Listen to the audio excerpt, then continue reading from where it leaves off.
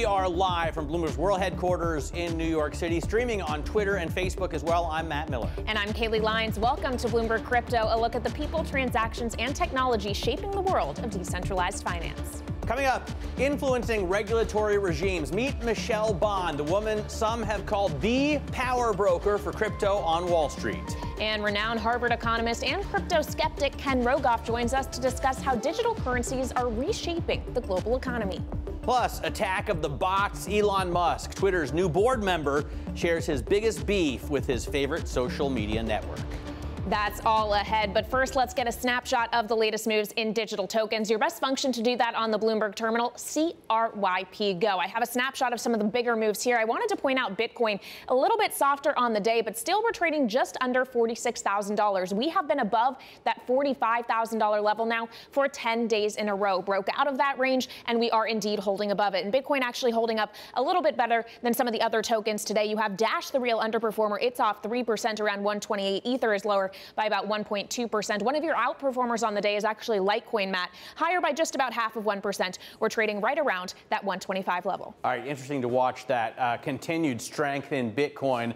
I'm going to take a look right here at regulation, because that is arguably one of the biggest, could be one of the biggest catalysts, one of the biggest things holding back growth in crypto as well. This chart shows in white the SEC, in blue the CFTC, in terms of the number of actions they've brought against digital entities or entities involved with digital assets. You could see it's grown substantially from 2015, 2016, 2017 up to the last 4 years. And what this shows you is that if we continue at this pace or even grow, we're going to need at least another $100 million in funding for the CFTC. That's also about 2,000 Bitcoin, and at one point that was worth about 2/5, Kaylee, of a pepperoni pizza. The crypto community is calling for more clarity, though, on regulating digital assets.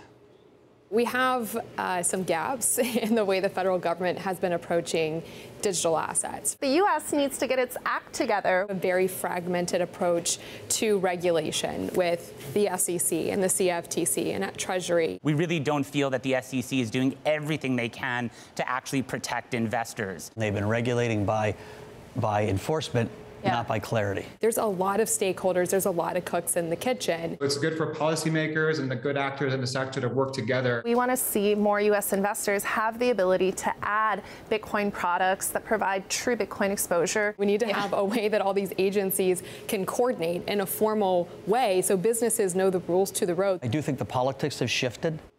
And just today, we learned that Janet Yellen, Treasury Secretary, is set to push for more comprehensive policy on digital assets in a speech she's going to hold on Thursday. Kaylee has been tracking the latest development on the regulatory front. Kaylee, what do you got? Well, let's start here in the U.S., Matt, because in Washington, lawmakers on Capitol Hill, as well as regulators, are really jockeying for control. You have SEC Chair Gary Gensler, who wants his agency and the top U.S. derivatives regulator, the CFTC, to work together to rein in crypto exchanges. Gensler says more rules are needed for exchanges because retail investors are currently vulnerable to scams and market manipulation. Meanwhile, exchanges, such as FTX, are pushing for the CFTC to take on an expanded role. Then, across the Atlantic in the U.K., they announced a plan for government oversight of stablecoins and said it would consult on regulating a wider set of crypto activities. In a speech on Monday, Economic Secretary to the Treasury John Glenn stated the UK is open for crypto business, and Chancellor Rishi Sunak asked the Royal Mint to create an NFT to be issued this summer. Then beyond the UK, European Union officials recently proposed shortening the time frame to implement new crypto rules. Officials are concerned that digital assets could be used by Russian oligarchs to evade sanctions imposed since Russia's invasion of Ukraine. One outstanding issue, though, Matt, in the current talks is the environmental safeguards that EU lawmakers want to introduce. Yeah, and speaking of Russia, we got some breaking news right now on sanctions. The EU and the U.S. are going to issue a new round of sanctions against Russia tomorrow. These are going to include a ban on all new investment in Russia. They're going to include an increase in sanctions on financial institutions. And we're going to continue to cover Russia's war in Ukraine and the fallout of that in the digital world on today's program. So definitely something we're going to talk to our guests about today. Michelle Bond is the first guest of the day, CEO of the Association for Digital Asset Markets. She joins us now. Michelle, Thanks so much for coming in the studio. Pleasure to have you here. In terms of regulation, this is something, you know, from the very beginning of when I started covering Bitcoin 10 years ago, there was this big libertarian group that was into it and didn't want to deal with any kind of regulation at all. Now the industry seems to be clamoring for it. What do we need? Yeah, so that's exactly right. I think that definitely describes the old crypto, the past. Now, in the future, what we're seeing is this begging for regulation. And in fact, what we're even seeing is the industry adopting its own standards where, because the federal government has not been clear in adopting those standards. And we're seeing more people come from traditional finance into crypto. So these are people who are used to seeing regulation, and they know how regulation works in equities, fixed income, FX, and all the markets. So they're saying, hey, what should crypto have? So I think what we're really seeing is this begging for more regulation so that businesses and industry know what the rules of the road are, they know what the safeguards are, they know how they can achieve business certainty and clarity without having to fear enforcement action. You know, I think one of the greatest financial commentators of our time is Matt Levine, who writes for Bloomberg. He said there's only two ways to really get clarity on regulation. Either you do whatever you need to, break the law and get sued by the SEC, then you pay the settlement or the fine and you find out what the rules are, or you wait the 5, 10, 25 years it takes for them to create regulation on their own. How can we find a third way for them to give us regulation faster without having to go to court? Yeah, so that has historically been the positioning. I do think that that's why a lot of the industry is now saying, you know what, we really need to start regulating ourselves, and the industry is calling for self-regulation. They're begging for the CFTC to get more authority over the crypto spot markets because the CFTC could really play a bigger role here. And you're seeing a lot of firms putting out their own policy proposals. Like, the industry is actually writing regulation as we speak. My association, we're a standard-setting body. We have a code of conduct. All of our members agree to adhere to the code of conduct. We're advancing market integrity. Include, FTX, the biggest Paxos, exchanges in the world. Yeah. Yes, absolutely. And that's where the members are saying, you know what, we need to do something on our own because with, you know, the whole panoply of federal regulators in the U.S. and then, you know, we have the states, we have the international bodies, all looking at this space. We need to provide our own clarity, and let's do that, and let's do that in the form of a code of conduct. So that's basically, we've created our own rule book, essentially. Well, on the subject of international bodies, just thinking the U.S. relative to the rest of the world, how does the slower progress on regulation actually potentially affect competitiveness in digital assets here? Yeah, so that's a big hot topic because obviously the U.S. is a global leader and a global regulatory leader. So with the U.S. being a little bit slower to act, we're seeing other jurisdictions really become friendlier on crypto, and we're seeing crypto thriving in a lot of other jurisdictions. I would say, for example, Switzerland is one of them, where they have a whole hub called Crypto Valley. And it's not because Switzerland is a lax regulatory jurisdiction. It's because they've been friendly and they've actually implemented regulation, and they want to attract business to Switzerland. And we've seen that in a number of other jurisdictions. I think the U.S. is usually just a little bit slower and more deliberative, and I am hopeful that the U.S. will get this right. I do think the U.S. is making tremendous progress. But we've seen splinters, right? For example, I was looking on your website at your list of members, and you've got FTX listed right next to FTX US. And this is a case with a lot of businesses. They have to create US subsidiaries that operate at a different speed, a slower speed. That's exactly right, because you can't, because there's a double standard. There's what you can do sort of globally, and by the way, FTX, the international exchange, is based in the Bahamas. And the reason they're based in the Bahamas is because the Bahamas has a real regulatory framework. It's an excellent regulatory framework. That's why they're based there. And then FTX US is based in Chicago and operates under a different regulatory regime that's US based. Well, and we mentioned earlier, Michelle, that FTX is among the exchanges pushing for the CFTC to have a greater role. If the CFTC, it makes sense for them to have a role in the spot market, what role does it make sense for the SEC to play? So the SEC's jurisdiction is securities. So to the extent that something is deemed to be a digital asset security, the SEC will always have jurisdiction over that. However, there's no reason to make every single crypto out there, all 10,000 of them, digital asset securities. And it doesn't make sense from a securities law perspective, and it doesn't make sense from a commodities law perspective. So where we think there should be, I think, a clear line drawn is for the CFTC to be able to make a determination on what is a digital asset commodity, such that the CFTC can be the primary regulator of jurisdiction.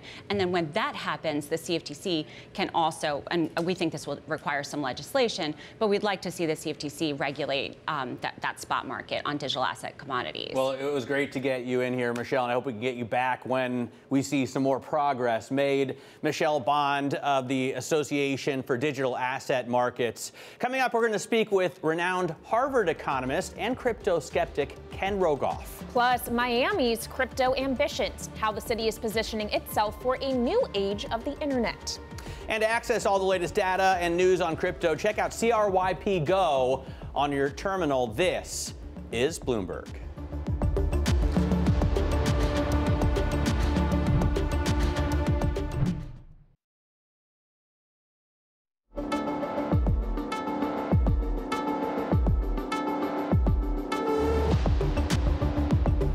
This is Bloomberg Crypto. I'm Matt Miller with Kaylee Lines in New York. Bank of England Governor Andrew Bailey has raised concerns crypto presents opportunities for criminal activity. I mean, he's not the first one, but he's said it again. He spoke yesterday at a Stop Scams event organized by the Bank of England, saying, quote, "You only have to ask the question, what do people committing ransom attacks usually demand payment in? The answer is crypto." Joining us now is Harvard economics professor and former IMF chief economist Kenneth Rogoff. Ken, thanks so much for joining us. Real pleasure to have you on the program. I have to say, every time someone says something about crimes being committed in Bitcoin, I just think of the fact that exponentially more crimes are committed with dollars, right? Someone said to me the other day that 2 billion of Bitcoin has been hacked, and then I looked at phishing scams and identity theft. We've lost $600 billion dollars to those kind of hacks over the last year, just dwarfing the problems we see in crypto. Is it really fair to say that this is like one of the big alarming problems of digital assets? Well, I think we have to separate a couple things. I mean, when I have spoken for years to people who, see the potential in some of the innovation here, it's precisely in greater security concerns that the financial system could ultimately be vulnerable and trying to create something better. That's a separate matter from, is someone going to use the pseudonymity of, say, Bitcoin to be able to get away with things that at least they think they'll get away with. Those are two separate questions. And of course, crypto, Bitcoin especially, is being used in emerging markets. And it depends on, whose perspective you have of whether, they're evading bad government regulations, bad governments, or they're conducting crime. But I think advanced economies do need to be very concerned about the final use of the pseudonymous cryptos. And I want to draw a world of distinction between, something like Bitcoin and maybe Ethereum, which, has all sorts of further underlying uses. For sure, but both of them can be tracked on the blockchain. I mean, you make a point of saying pseudonymous instead of anonymous. In fact, when people commit crimes and, demand ransom, for example, in digital assets, you can always see where those assets have gone. Whereas if someone just asked for a couple of duffel bags full of $100 bills, they would be off the grid instantly. Doesn't that make it easier to deal with digital crimes? Well, yes and no. At the moment, it's still pretty expensive to track people. So yes, if you're doing a terrorist action or shutting down the electric grid, it's worth a big investment to try to catch you. But in sort of routine tax evasion, for example, which is what a lot of cash is used for, it's still pretty expensive. Now, you're going to tell me someday it won't be expensive, but then I would say when that day comes, it'll probably undermine a lot of the final demand for certain kinds of cryptocurrencies. Well, and Ken, obviously we are having this conversation more and more frequently given the sanctions currently in place in regard to Russia because of its invasion of Ukraine. We talk a lot about sanctions evasion, but what we've also heard from our guests like Mike Novogratz of Galaxy Digital is that you are seeing the use case of cryptocurrencies as a lifeline for countries who can't necessarily rely on their own fiat currencies. It's helpful to those people. How is your thinking evolving on that side of the equation, not just when it comes to evasion? There's no question that it's being used in a lot in emerging markets. Now, I wouldn't say it's such a big deal yet that it's going to supplant the international financial system otherwise in terms of the sanctions on Russia. I just want to echo something your last guest, Michelle, said, which is you need regulation here. Everybody agrees on this. I think when I wrote about this 7 years ago, an area I think I was a little naive was how quickly that might come. And, it feels to me a long ways away, unfortunately, a coherent regulatory structure, and frankly, an international structure, but at least one in the United States. Well, and there continues to be a conversation in Washington, obviously, on regulation, but also on the idea of a digital dollar. Where do you come down on the need for that when stable coins tied to the U.S. dollar already exist? A federally controlled digital dollar, right? Because we do already have, the most traded cryptos in the world are digital dollars already. Indeed. When I listen to central banks talk about the need for a central bank digital currency, I think for a lot of them, at least the big ones, the big central banks, it's actually a sort of a reason to try to tell the public to calm down as they get to regulating it.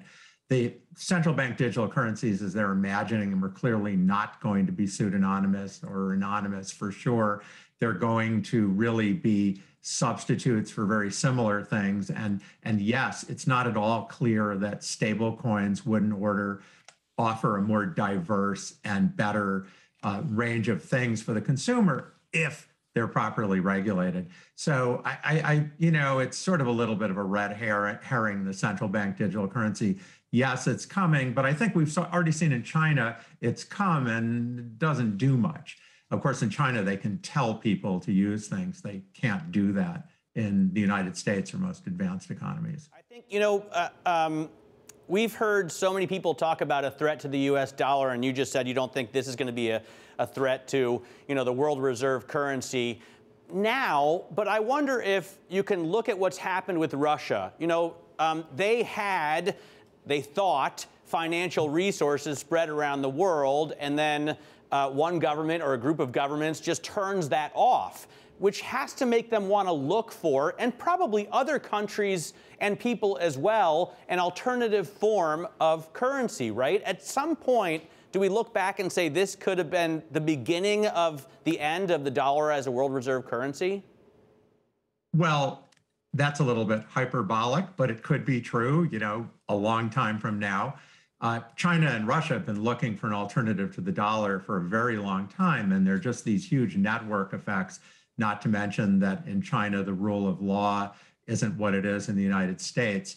And it's absolutely true that if you look at the smaller countries, again, the emerging markets, the developing economies, that's really a different matter. That's really where it is something of an alternative to the dollar because it's digital. It's, you can use paper dollars, but they're not doing the same things. But I think China and Russia are going to look for something. I'm not sure it's going to be on a public blockchain. I suspect it'll be centrally controlled. But the move that the U.S. did of shutting down the reserves or blocking the reserves of the Russian central bank, absolutely historic, and will probably accelerate moves in the international financial system, but they're not going to take place at warp speed. Something that would have taken 50 years, maybe it's going to take 20 years. Ken, we only have about 30 seconds left, but just quickly, do you still believe Bitcoin is a bubble that inevitably will pop? Well, I've never used the word bubble. I think it needs to be regulated in the advanced economies. I don't think it'll be regulated everywhere. And when it is, I suspect it might be worth a lot less than today, but I don't expect it to see it disappear, but I expect to see other things replace it. MySpace becomes Facebook. Ken, it was really great to get your insight. Really appreciate you joining us. Thanks so much. Ken Rogoff there of Harvard talking to us about crypto. Coming up, Miami's crypto ambitions, how the city is positioning itself for a new age of the internet. This is Bloomberg.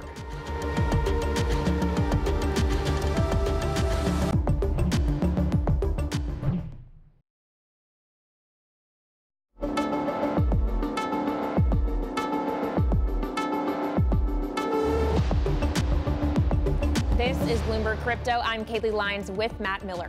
Now keeping you up to date with news from around the crypto world. The hottest NFT marketplace has most of its users selling to themselves. According to data compiled by the NFT tracker CryptoSlam, 95% of the total activity on the Looksware platform is from so-called wash sales that help users earn rewards in the form of more coins. It's seen as a gray area of crypto regulation. Miami is positioning itself to be at the center of the crypto revolution. No doubt you know that. It's an effort that was supercharged by the COVID-19 pandemic, which sent droves of young strivers and financiers to South Florida for its sunny landscape and relatively lax virus restrictions. Now, Miami faces a test of whether it'll attract a critical mass of money and hype to make it the hub for a new age of the internet.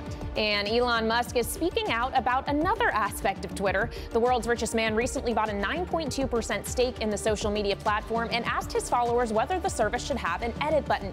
He now says the single most annoying problem on Twitter is crypto spam bots. Musk was, of course, appointed to Twitter's board of directors earlier today. So crypto spam bots. I think scam bots is also a good way to call them. I think it could go either way, but this is definitely a very real thing, I can say firsthand. Yeah, ever since we started this show, I've gotten more Twitter interaction than ever, and it's all related. I mean, half of it is people who want us to talk about Ripple only, right? And it's just a lot. Yeah, it's a very engaged audience. I will say it goes to show you just how prevalent and relevant digital assets has become, but we'll still be checking it out. One story we didn't Twitter. mention, Lamborghini just came out with a press release saying they're going to release their final version of the Aventador. It's one of my favorite cars of all time, either next year or the year after, and it's going to be accompanied by a one-of-one limited edition NFT. So I think that's pretty cool. I can't wait to see what the NFT looks like. It's Matt Miller's dream come true. Tie cars together with digital assets. NFT. I like it. I like it a lot. All right, coming up next week, co-founder and CEO of FTX will join us, Sam Bankman-Fried. Very excited to catch up with SBF for a conversation. This is Bloomberg.